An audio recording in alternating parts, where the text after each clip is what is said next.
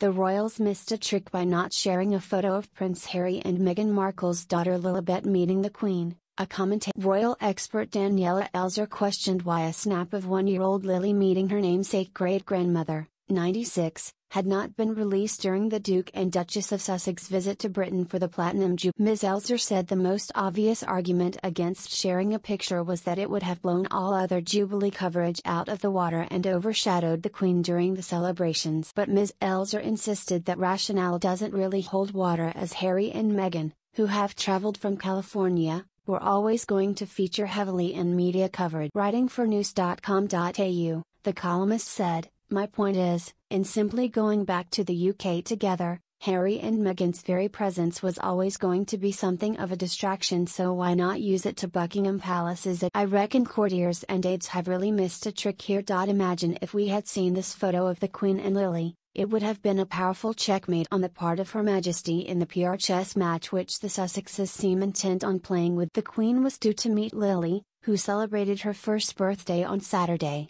in person for the first time over the extended 4-day weekend. Royal biographer Omid Scobie speculated that Thursday was likely to have been the first moment or the first chance for her, the Queen, to meet her namesake. There was also speculation the tot could be christened while in the UK.